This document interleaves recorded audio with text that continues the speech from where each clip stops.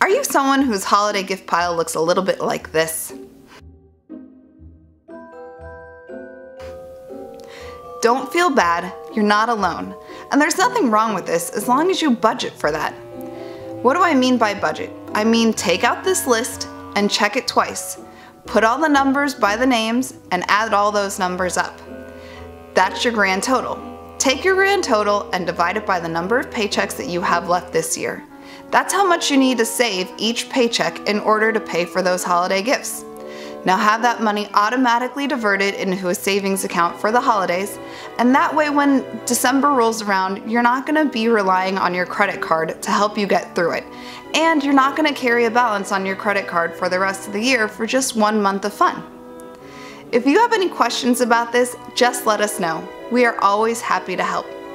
We want you to join us. We want you to join the evolution.